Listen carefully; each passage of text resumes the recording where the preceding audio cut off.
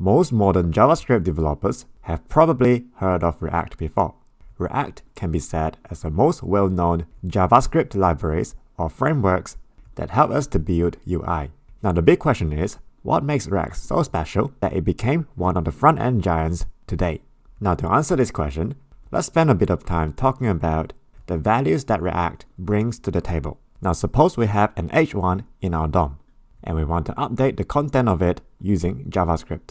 In vanilla JavaScript, the traditional way of doing this is to first target the element and then manipulate the attribute of the element in JavaScript.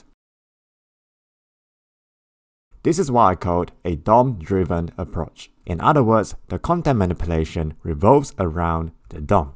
Although there's nothing wrong with this approach, however, sometimes it could feel quite cumbersome, as we always need to target the element before we can perform an update. This could be quite distracting since we always need to properly manage our element IDs and also the associated targets.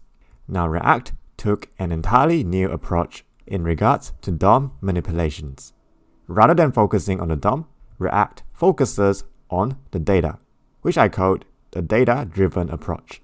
That means we'll shift our focus onto the data rather than the DOM. I can't really do any demonstration on React at this stage because there are quite a bit of setup work needed to be done before that. So I need you to use your imagination here for a bit.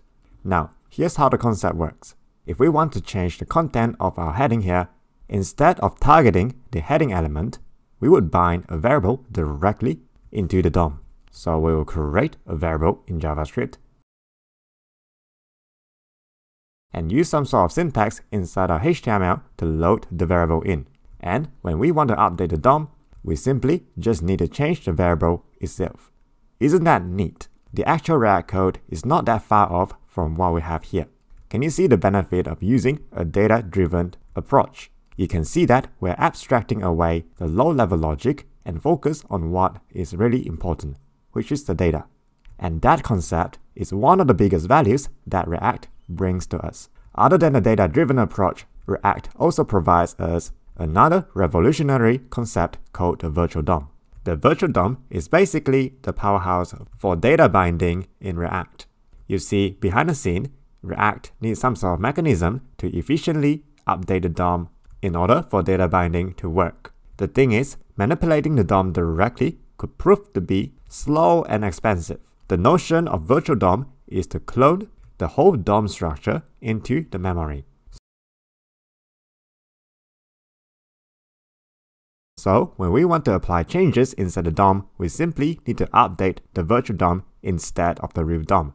Since the virtual DOM is living inside the memory, it is super quick to update it. And once we are happy with all the changes, the virtual DOM will then apply the changes efficiently in the real DOM by comparing itself against the structure inside the real DOM.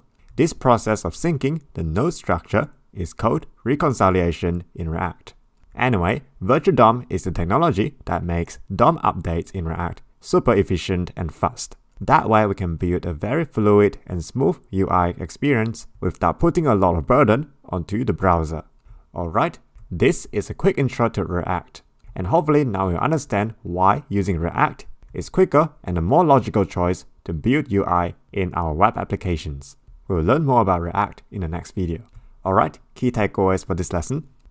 React is a JavaScript library to build user interface. React is data-driven rather than DOM-driven, which means it abstracts away a lot of the low-level API and lets us focus on what's important. In other words, the business logic. The virtual DOM is a clone of the real DOM, which enables React to quickly and efficiently apply changes in the UI. That's it for now, and I'll see you again in the next video. If you enjoyed the content of this video, don't forget to hit the like, subscribe, and the bell icon for more content to come. It will really help me out. Thanks for your support.